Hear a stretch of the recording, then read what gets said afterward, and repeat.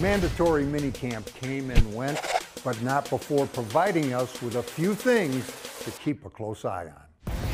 Based on what we've seen so far, as in no pads, Josh Myers looks and acts the part of a starting center.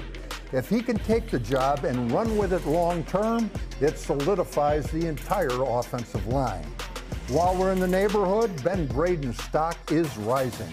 The former practice squatter is 6'6", a solid 329, and he's been playing all over, including stints with the starters at left tackle. I'm actually really excited about Ben to see what's going to happen with him, because I think, he gets a whole off season under his belt, a couple preseason games. I think he's going to really compete for a starting job at guard or tackle.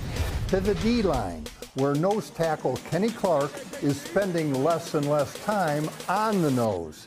Getting a playmaker like Clark away from the constant center guard double teams should allow him to make even more plays. For him to do what he needs to do to take that next step is to keep doing what he's been doing, because he's played at a high level. He's productive. He affects the quarterback. And like I said in the run game, he's if anything's around him, he's usually on it. In the back end, first-rounder Eric Stokes, he of 6-foot length and 4.2 speed, has been lining up strictly outside, while fifth-rounder Shamar John Charles has been playing mostly in the slot. The pair could bolster an already talented secondary that was just ranked 6th best in the NFL by Pro Football Focus. We're really close.